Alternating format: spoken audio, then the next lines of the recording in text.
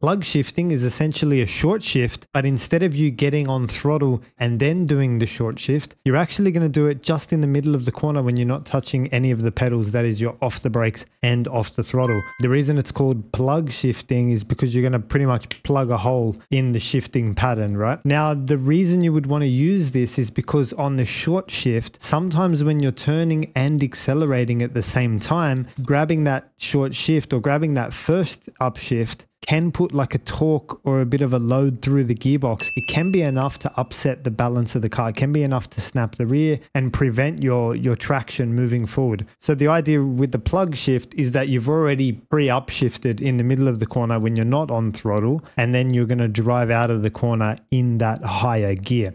1, 2, 3. Here we go.